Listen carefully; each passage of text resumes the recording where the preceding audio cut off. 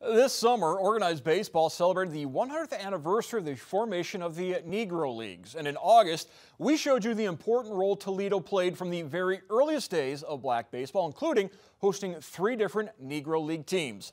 Well, today, the African American Legacy Project of Northwest Ohio, along with representatives of the city, county, and the Mud Hens, announcing there will be a historical marker placed at the site of the old Swayne field, the corner of Detroit Avenue and Monroe Street. That is where the Toledo Tigers, the Toledo Crawfords, and the Toledo Cubs all played their home games, and was also the site of numerous barnstorming games featuring the best players of the Negro Leagues. And as much as today is about celebrating the past, it's also about the future. We want the community to celebrate 100 years of an effort, and from the time that Jackie Robinson first broke the color barrier to now, we've seen the change, but we shouldn't forget from whence we came.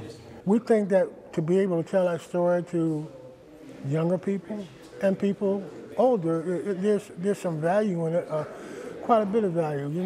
Resilience. The earnest effort to achieve at the highest level, even when the barriers were so high. So these are critical stories. Kids need to learn how to play it correctly, and even starting as early as 4 to 7 years of age with T-ball and then going up through the levels. Who knows? We may have one of the next nationally great baseball players right here in Toledo, but they haven't been able to be developed because we don't have the teams and the infrastructure for it to take place.